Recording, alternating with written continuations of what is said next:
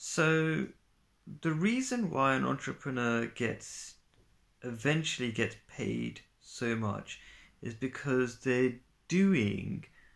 something very special, or let's say at a very higher level of humanity, and that is, and it sounds strange, to do something so small that nobody cares about for a long period of time and just keep going without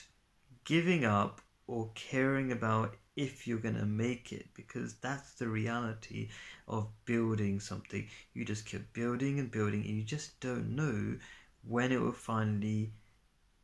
be completed, because there will be humps to be like, oh, I thought I was done, and like I'm going to be spending another year and another year fixing different problems